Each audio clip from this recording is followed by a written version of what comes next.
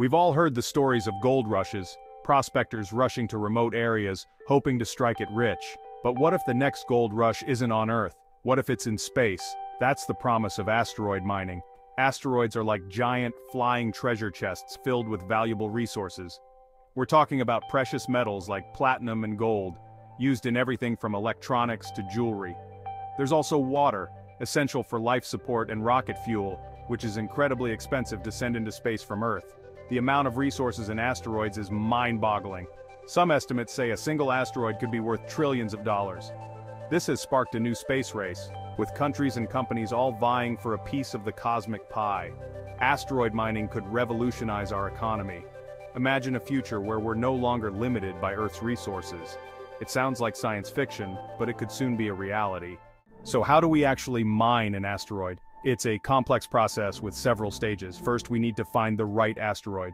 This involves using telescopes and spacecraft to identify asteroids rich in the resources we need. Once we've found a promising target, we send a robotic mining spacecraft. This spacecraft would land on the asteroid and begin extracting resources. There are different mining techniques being considered, including drilling, scooping, and even using concentrated sunlight to vaporize and collect materials. After the resources are extracted, they need to be transported back to Earth or used in space. This could involve sending the raw materials back on a spacecraft, or processing them on the asteroid itself to create fuel or building materials. It's a challenging endeavor, but the potential rewards are enormous. The resources extracted from asteroids could fuel our economy, provide materials for space exploration, and even help address resource scarcity on Earth. Space is a harsh and unforgiving environment. Mining in space presents unique challenges that we don't face on Earth. One of the biggest challenges is the lack of gravity. Without gravity, mining equipment needs to be specially designed to stay in place and operate effectively. Then there's the issue of distance. Asteroids are incredibly far away, and it takes a long time to travel to and from them. This means missions need to be highly efficient and self-sufficient, as getting help from Earth isn't a quick or easy option. The extreme temperatures in space also pose a challenge. Asteroids can experience scorching heat when exposed to the sun and frigid cold in the shadows. Mining equipment needs to be able to withstand these extreme temperature swings to function properly.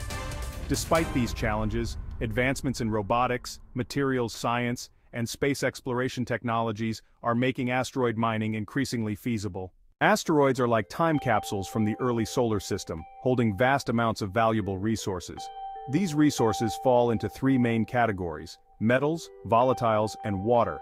Metals, particularly platinum group metals like platinum, iridium, and osmium, are highly sought after for their use in electronics, catalysts, and other industrial applications. These metals are rare on Earth but abundant in certain types of asteroids. Volatiles such as nitrogen, oxygen, and carbon dioxide are essential for life support and can be used as propellant for spacecraft. These volatiles are locked up in the asteroid's composition and can be extracted through heating or other methods. Water is perhaps the most valuable resource in space. It's essential for human life and can be broken down into hydrogen and oxygen, which are used as rocket fuel. This makes water a key ingredient for establishing a permanent human presence in space. The abundance of these resources in asteroids has the potential to revolutionize our economy and fuel future space exploration. The idea of mining asteroids raises intriguing legal questions. Who owns the resources in space? Can anyone just fly up and start mining? These are complex issues with no easy answers. The 1967 Outer Space Treaty, signed by over 100 countries, forms the basis of international space law. The treaty states that space is not subject to national appropriation by claim of sovereignty. However, it doesn't explicitly address the commercial exploitation of space resources. This ambiguity has led to different interpretations. Some argue that resources belong to whoever extracts them, while others believe they should be shared as a global commons. This debate is likely to intensify as asteroid mining becomes more commercially viable. Several countries have passed national laws regarding space mining, creating a complex and evolving legal landscape. International cooperation and the development of clear legal frameworks are essential to ensure the responsible and equitable development of space resources. Beyond the legal complexities, asteroid mining raises important ethical considerations. One key question is, who should benefit from the vast wealth of space resources? Some argue that space resources should be used to benefit all of humanity, not just a select few corporations or countries. They advocate for a system where the profits from asteroid mining are invested in global development, poverty reduction, and environmental protection.